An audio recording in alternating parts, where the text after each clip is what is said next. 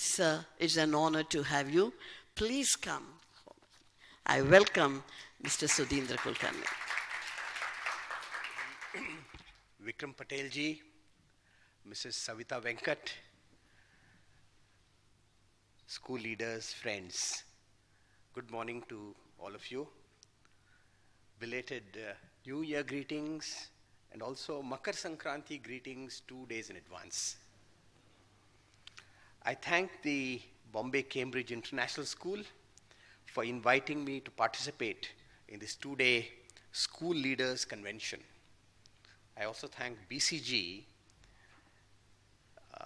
one of the organizers of the convention. My hearty compliments to the Bombay Cambridge International School for completing 25 years of excellence in education, and the sister institution, Bombay Cambridge Gurukul, which has completed 30 years. May you continue this tradition of excellence, not only for the next 25 or 30 years, not only for the next 100 years, but for the next many centuries. Why do I say this? Because you have Cambridge in your name. Cambridge is known all over the world because of Cambridge University. And I'm sure many of you know that Cambridge University was founded in 1209. 1209. In 2009, the university celebrated its 800th anniversary.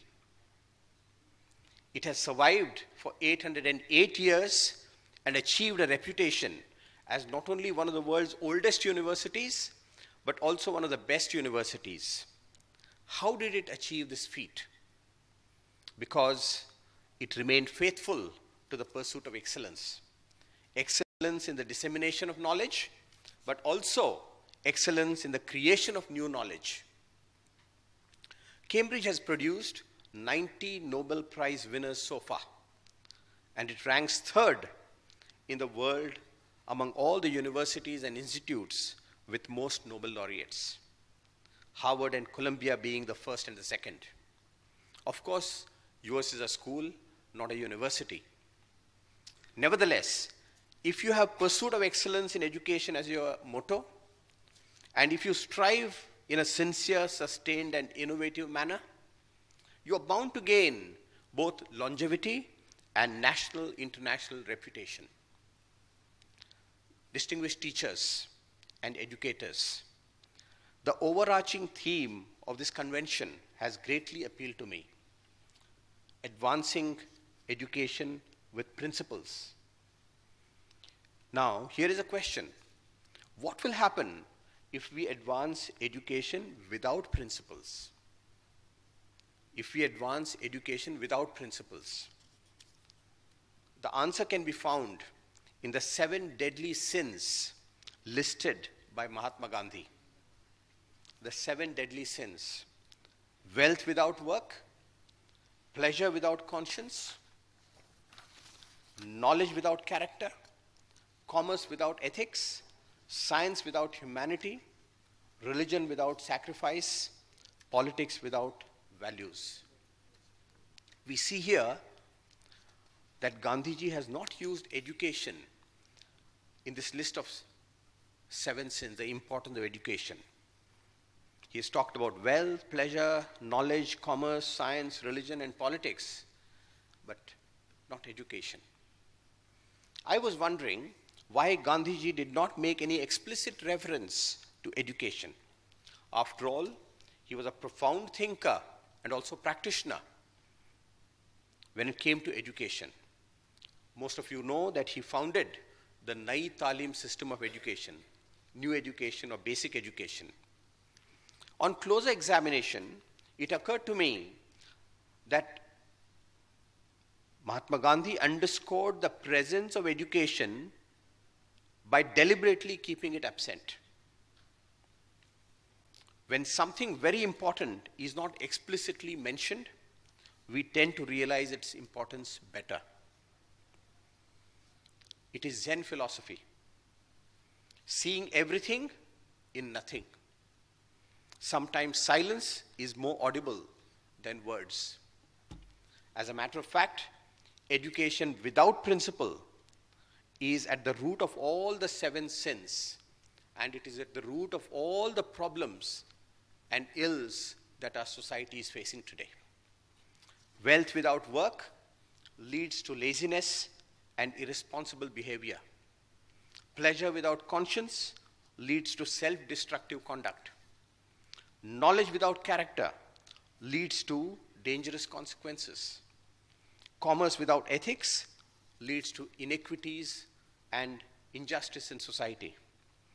Science without humanity is the cause of much of violence in our society.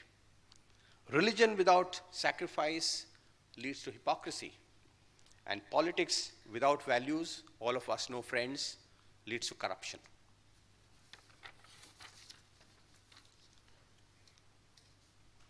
If we have education with principles, education without principle leads to all these problems and ills. But if we have education with principles, it leads to peace, prosperity, and happiness for all.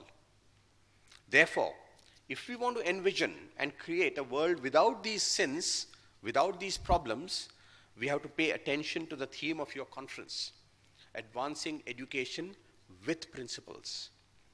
Now, the question arises, what are the principles of education? I shall try to present my thoughts by referring to the mottos of the 2 institutions where I received my formal education. The first was my school, Jadhavji Anandji High School in Athani, a very small town in Karnataka.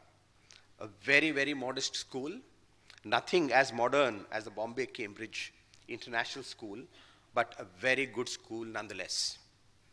The motto of my school was, Sa Vidya Ya Vimuktaye.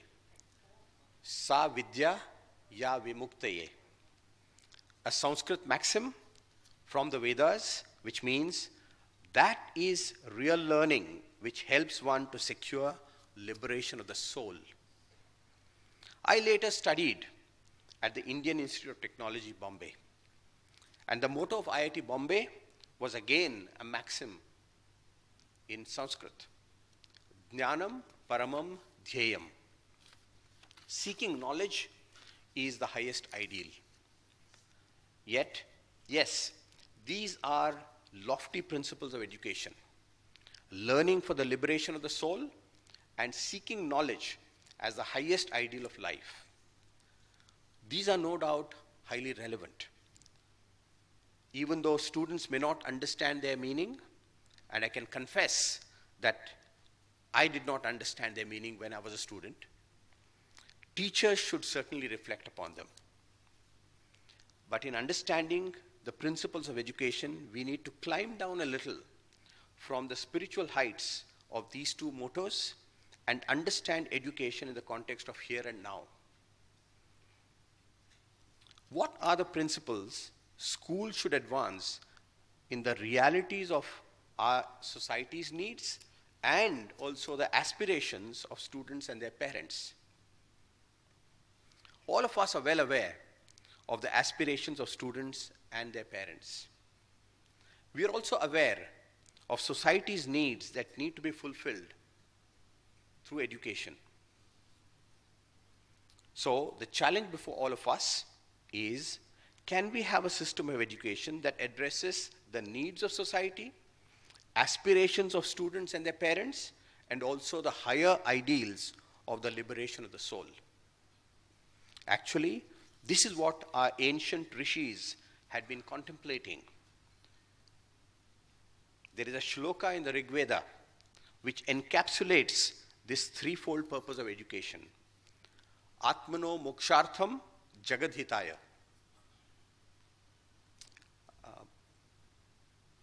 Mrs. Venkat mentioned Swami Vivekananda, and today is Vivekananda Jayanti, and this particular shloka was very, very dear to him. Atmano mokshartham means education for the salvation of our individual self and also for the well-being of all the living beings in our world. This wise thought is not exclusive to the Vedas or to the Hindu tradition. We can find such wisdom about the purpose of education in all religions, in all cultures, and in all civilizations around the world.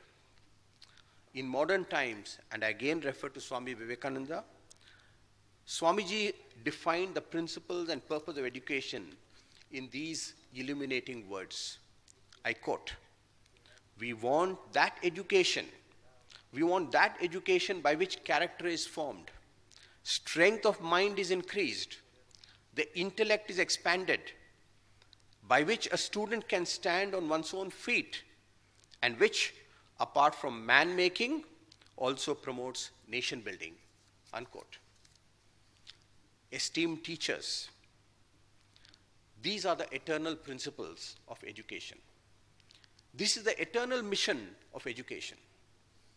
Now, what is the role of India's schools in achieving this mission?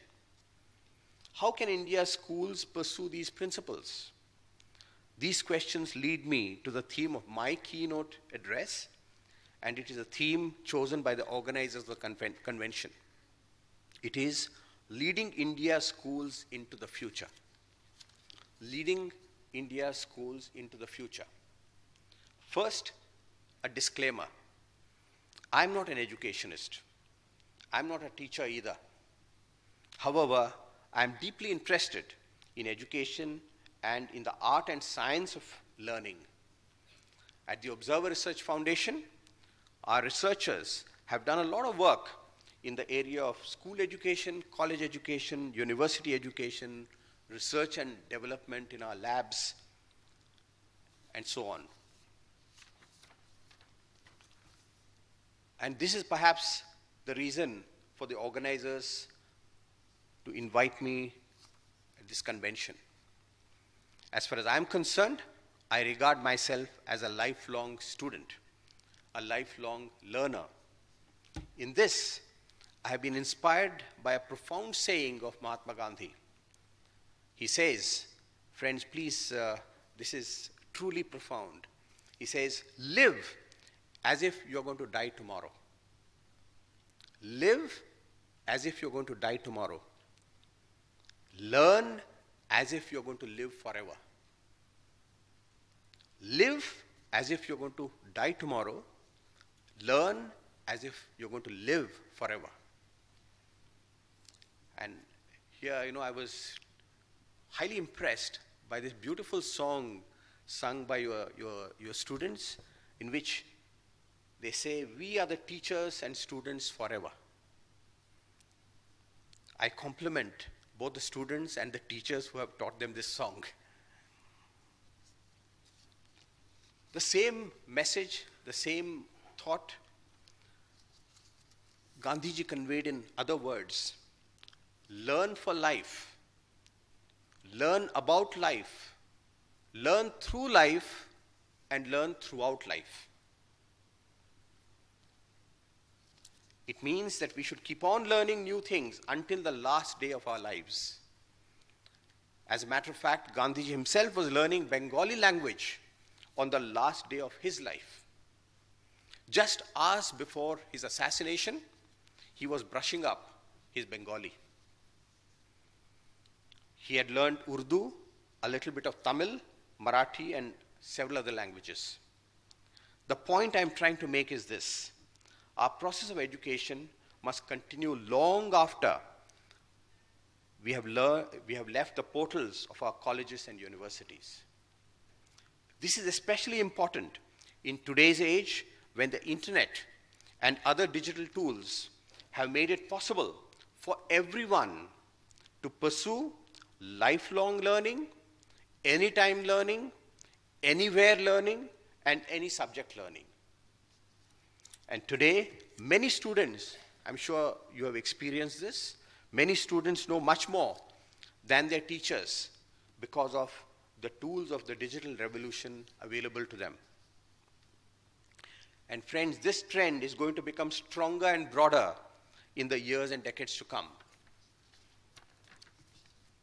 I can see that in the next session, you're going to have a panel discussion on how artificial intelligence and online learning tools are reshaping education forever. A very important subject. More scientific knowledge has been created in the last 50 years than in the last 5,000 years.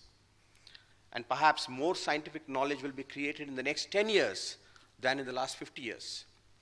Therefore, teachers should keep themselves abreast of the new advances in various fields of knowledge. I do not think, however, that artificial intelligence, machine learning, e-education, etc., will ever replace good teachers and make them redundant. However, the role and responsibilities of teachers will definitely undergo some basic changes in the future. Therefore, teachers should make themselves future ready. My dear teachers, when we think of leading India's schools into the future, I think first we should think of what kind of future we want for India.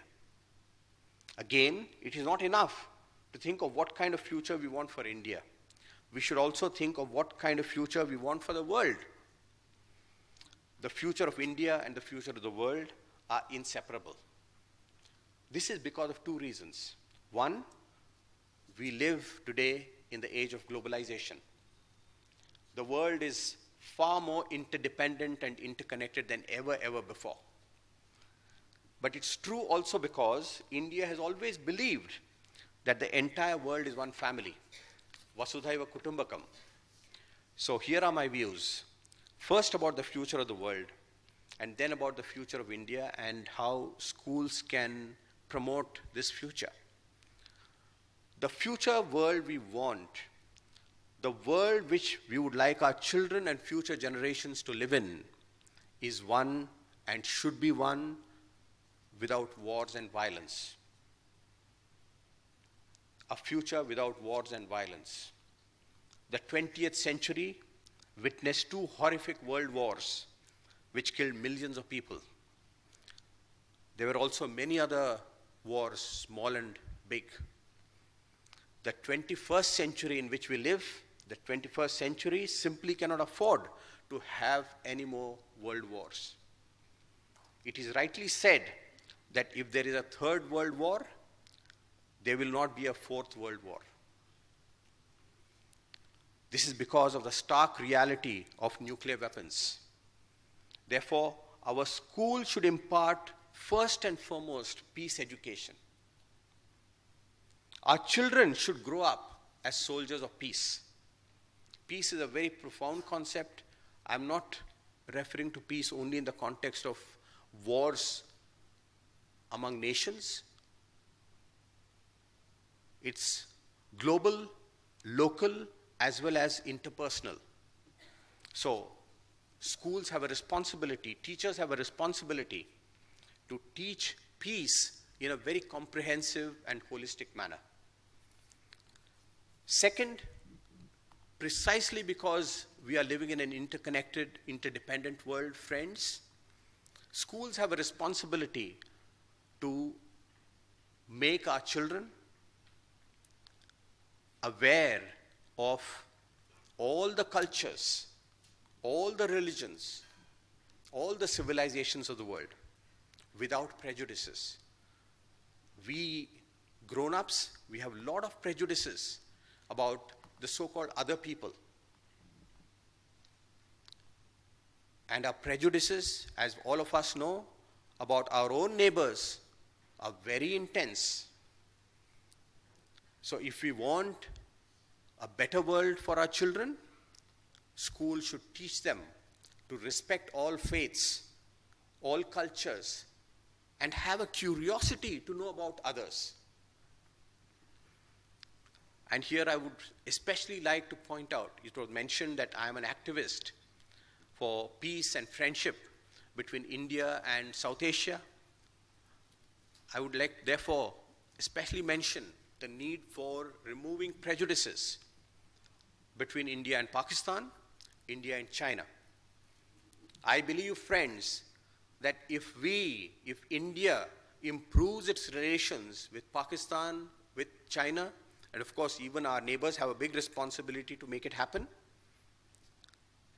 India will become a great nation, a great power, a great global power. Here, I would like to mention that there are many school children, both in India and Pakistan, which have been promoting this education of peace and goodwill. Just tomorrow in Delhi, there is going to be a function where an organization called Agaz-e-Dosti, you will find it in the social media, they are launching a peace calendar in which each leaf carries paintings by children, school children in India, school children in Pakistan. Now, this is the kind of goodwill, understanding that all schools should promote. Now, coming to India, the future of India and how schools should play a role, I would say, one, that schools must promote national unity. Schools must promote patriotism. For some people, patriotism, unfortunately, has become a bad word, but I believe that patriotism is a very important virtue. India's future rests on India's unity. India's unity and India's unity in diversity.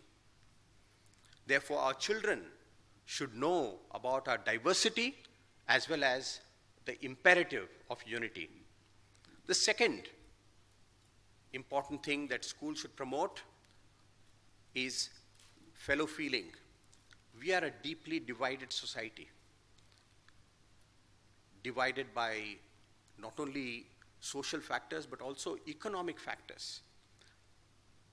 With all the new prosperity we are seeing in India, the gulf between the rich and the poor is widening. And this also reflects in the school system. I'm sure that the students who come to your kind of schools are very, very different from children who go to municipal schools, government schools. And this division is also causing either absence of fellow feeling or very weak fellow feeling. Friends, this is not good for India. The India of future has to be an India of equal opportunities. And this must be inculcated among children, and this is the responsibility of educators, teachers. We must break class barriers. We must make our children rebel against the inequities and injustice in our society. Thirdly, it is about learning. Learning is not just imparting knowledge or information. Every school should echo with the excitement of learning. How we teach children is even more important than what we teach. Learning, how they learn, depends on, it actually determines how they continue to learn throughout their lives. So learnability is what needs to be taught, and not just some information for examinations.